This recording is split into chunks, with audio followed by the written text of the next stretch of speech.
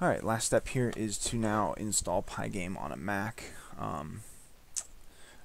The window, I did a different one for Windows, Pygame installing on Windows, and I'm really using Eclipse to install it.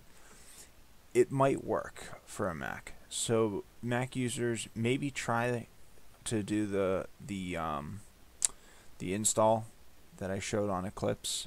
It's very straightforward. If it doesn't work, it doesn't work. I'm not sure if it will or not. But if it's not working, then this is kind of a longer way of solving the issue. And it's a workaround, but it will work. So again, go to the other video, try that out first, and then if that does not work, come back and watch the rest of this video. Okay, so here we are with our Pygame test file, and we'll see that we don't have the module name Pygame. And so we need to go ahead and install that.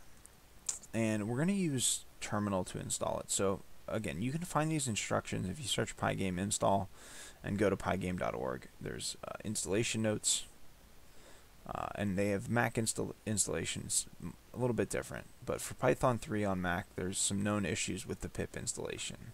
So that's why I'm not sure if the pip install will work in Eclipse. You can try it, and if you're back from that other video, it probably didn't work. But you can try and follow the instructions here, and if you have the newest Mac OS, it should work. If they don't work, there's some other edits in this post that you can go to and look. So the first thing you need to do is find your terminal on Mac. And so this is the little thing at the bottom here. It's a black box. If you don't have that, you can just search for it in your applications. If it's not there in alphabetical order, just go ahead and put it into the search bar. Not terminal. Search in applications. Yeah, there you go. And go ahead and open that up, and you'll see it just opens up your login of a prompt. And what you want to do is go ahead and copy this into. Now you have to watch out because the quotes matter. So when I copied and paste this, it's actually not working because it doesn't know what the quote object is. And so you actually have to go ahead and type it in.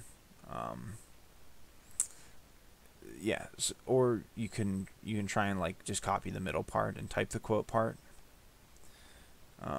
But either way,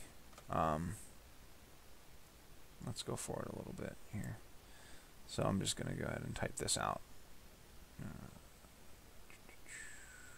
right here. Okay, so it's Ruby-E and then the quotes.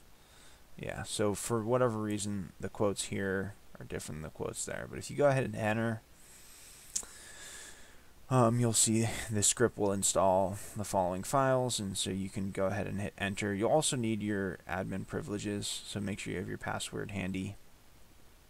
And when you press enter, it'll prompt you to enter your password because you're modifying some user files. So go ahead and type in your file, hit enter,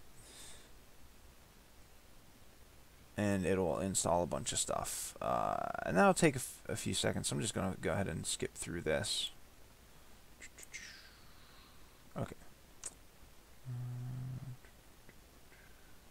Still downloading a couple things.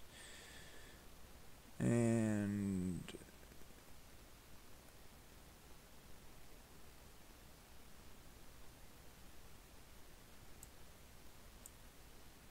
alright, there we go. Okay, so the next thing we're going to do is this Brew Install Python 3. Again, if that didn't work, or if there's something up, there's some other get rid of this. There's some other sources available to search for. So we're going to do the Brew Install Python 3 next. Once that one finishes. And so you can see its installation successful, so just do a brew install 3. Install Python 3. And then this again will go through some different stuff. It'll install a few things. And I'm just going to speed it up a little bit.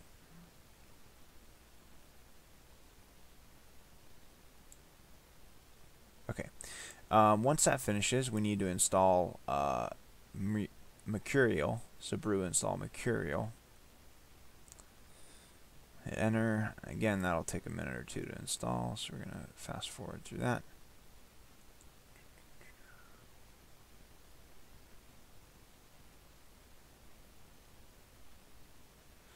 Alright, so that's all done. And then the next one is the Brew Install Sdl, Sdl image, Sdl, mixer Sdl, etc. Alright, so again, you can copy and paste that, type it out. Alright, and it's going to install a bunch of stuff. Alright, and then the last thing is this brew tap homebrew / head only. Not last thing. Next thing. And then brew install SMPEG. Again, I'm kind of fast and forwarding through this. Yours might take a little time. Just go ahead and pause the video, or just follow it along on this Stack Overflow post yourself. And then lastly, sudo -h pip install, and then this is just the directory where Pygame is stored that we're using. So http bitbucket.org. And if you're using Python 3, which we are, we're going to want to say pip3. I'm going to go back there and change that to pip3. And then I go ahead and hit enter, and that will now install Pygame. You'll be prompted to enter your password again as an admin. And that'll finish up. And once that finishes up, it'll say install for Pygame done, and you should be good to go. So if we go back to Eclipse and we go ahead and run it now, we'll see that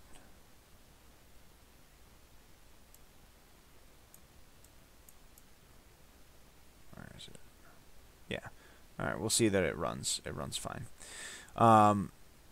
Now there's the reason that's still red there, we just want to retype that. So if you just go ahead and just retype that import, then Eclipse will recognize it, and then you're good to go, and so it should be up and running.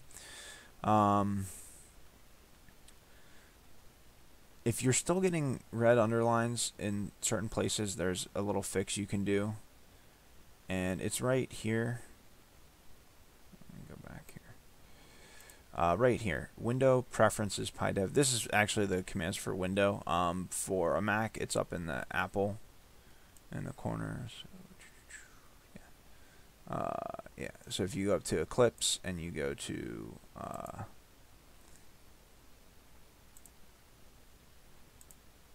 Preferences, on the side here, PyDev, Interpreters. What are we doing?